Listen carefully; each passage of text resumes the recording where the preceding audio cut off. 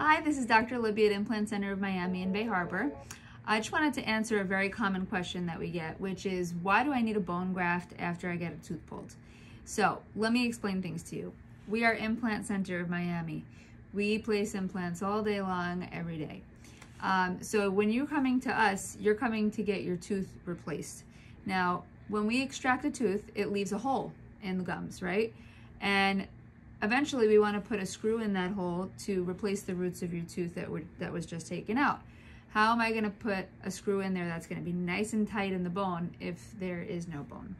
So a bone graft, the type of bone graft that we use is also a big question that we get, is what type, is cadaver bone, which is the most compatible with the human body because it is human bone. So it's dried, ground up into a powder. We mix it with saline. It has a consistency of wet sand. Sometimes we mix it with plasma that we get from your own blood. So some PRF is something that we do. We draw your blood, spin it in a centrifuge, mix the growth factors with the bone graft.